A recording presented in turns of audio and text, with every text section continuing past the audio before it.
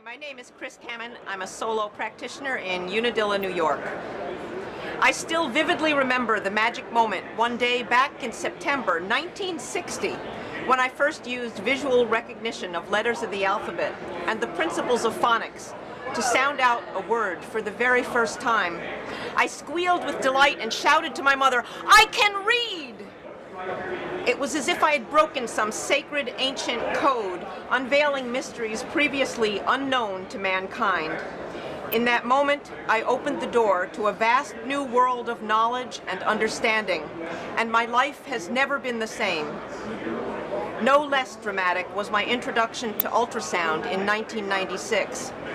After listening to a talk by Dr. Sandra Curran at a continuing education meeting, I was hooked, captivated by the thought of what this new means of evaluating the bovine reproductive tract could bring to my understanding of my patients and to my practice. I have not been disappointed. At the time, I had just left the comfort of a group mixed practice to embark on a solo career path devoted exclusively to ruminants. The finances of my fledgling business were, naturally, a bit tight, so I carefully made conservative economic projections of income and expenses prior to purchasing my first ultrasound machine.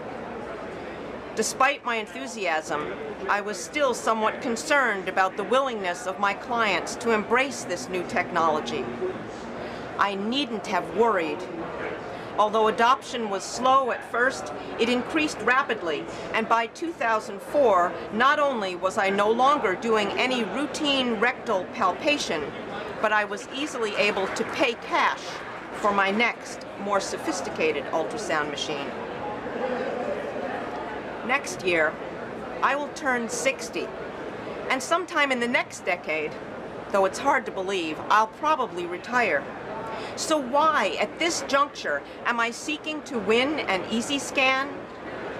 Quite simply, it's because I'm still that excited 6-year-old at heart, and now I delight in sharing with students the thrill of using ultrasound.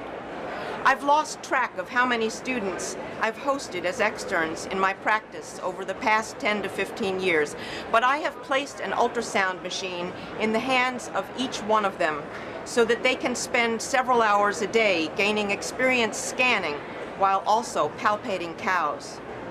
In my conversations with them, I have been amazed at how little opportunity they have in school to use ultrasound for bovine reproduction. In the past, I have always had to beg, borrow, or, usually, rent an ultrasound machine for student use. The cost of doing this has limited the number of students that I can host in any given year.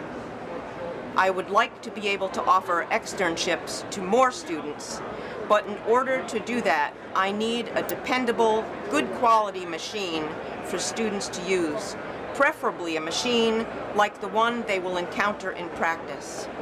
The clear choice for that machine is an Easi-Scan.